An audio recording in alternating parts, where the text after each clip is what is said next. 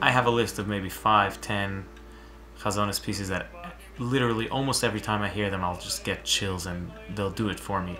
And these are these pieces, and I never really felt ready to record. I still don't feel ready, but I figured I'll give it a shot because you told me, you're the first producer, so to speak, that told me just feel what you connect to most, and sing that. So yes, that's mostly what I connect to. If I can be the vessel to bring it out, you know, in a modern recording studio, I don't know, I tried.